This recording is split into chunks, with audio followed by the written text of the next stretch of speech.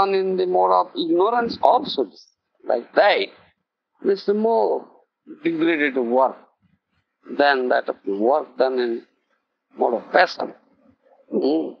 Mohatāravati, out of delusion.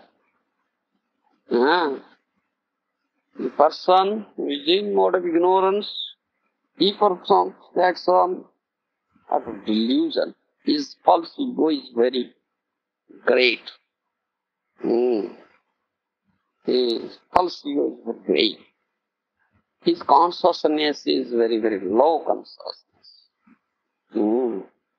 And he cannot think of consequences of such action. He thinks himself to be very great, and what he does, he thinks that it will be beneficial to him. But the result of the work done in mode of ignorance is injurious to others and gives misery to others. Misery to others. And the result of the work is also out of expectation of the performer of the work, performer. Doer of the work will get such results which he has not expected. See, before beginning, before performing such action, out of ignorance, he was thinking, he would have thought of that result will be very good, congenial to him for the fulfillment of his material desires. But in the practical, it says impractical. In practical field, he would find that the result is very depressing, disappointing, and he cannot get his desired results, expected results. It's quite different. Because his consciousness is very low, he is in the mode of ignorance, which is the lowest type of mode out of three modes of material nature. And his false ego is very great. And he is completely in delusion. His I and mind, I-ness and mindness is very great. That is moha, that delusion. Ata duhaketra sutapavite janasya mohayam aham mameti. This is moha. Janasya mohayam aham mameti. He thinks the body is self, and also those are related to the body.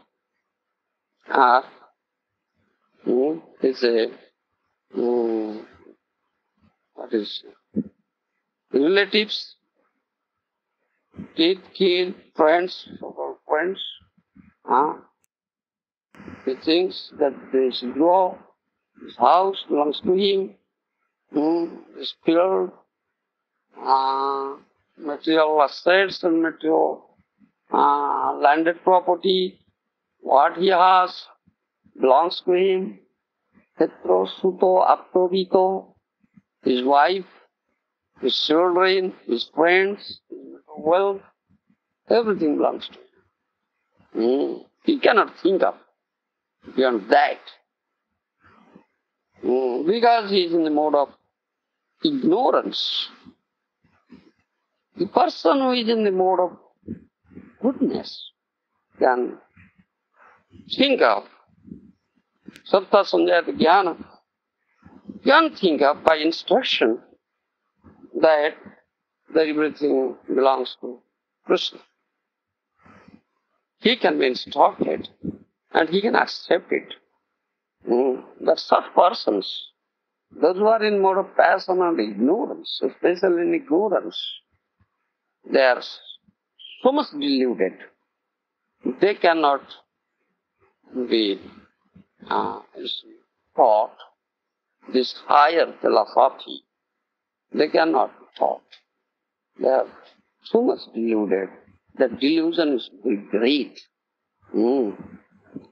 So, Krishna says, such persons, the work done by such persons are very injurious to others.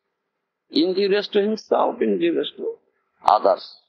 That means, so performer of such work also gets misery.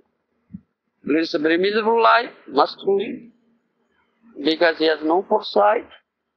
He cannot think of the result of the work, outcome of the work, and consequence of the work. So, without such foresight or clear thinking, the work he does must bring very bad effect. That Krishna says it too. It gives misery to the door as well as to others. And it is also found, such persons, though, get such results, miserable results, still they cannot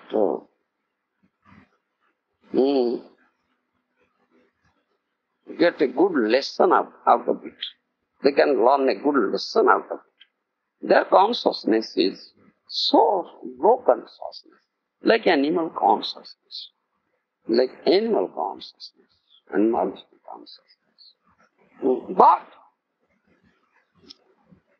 they are born in human species of life. Good chance is there, for they can elevate themselves to higher stages of consciousness. If the gate, the mercy of some Sadhu or Vaishnava, if they have some ajnata sukriti